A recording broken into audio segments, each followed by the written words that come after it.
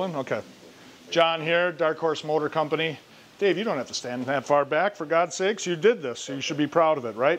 So we wanted to talk a little bit about centers and machining flywheels, modern day machining flywheels. I guarantee you that these flywheel halves were each machined on centers in a lathe, because that's how machining is done to these.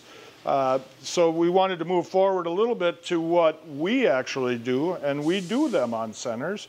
And we've done them on centers for basically our whole entire existence here at Darkhorse. My partner Tom Holben started doing these before 1980. So we're going to go and show you a little bit. We have our roughing indicators in here, which is our house brand Darkhorse indicators. Nothing exotic there. But then whenever we finish a assembled crankshaft, we're verifying using our Moco tense indicator, and that's what we document with everything that we do. So Dave can get in here and roll this over and show you a little bit about the accuracy and what we're doing. So what is that, 2/10? That I'm going to say is a pretty darn good one.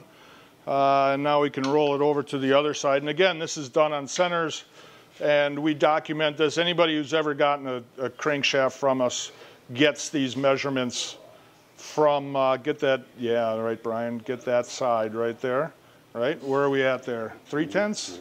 Oh my God. So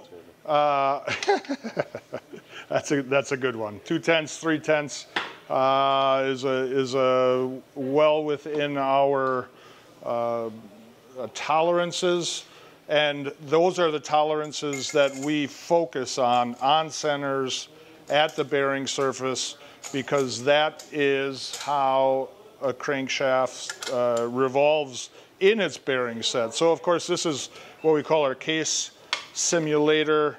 We've had a number of these over the year. We had this one in probably about 10 years now. We've utilized this, which it's spinning on bearings.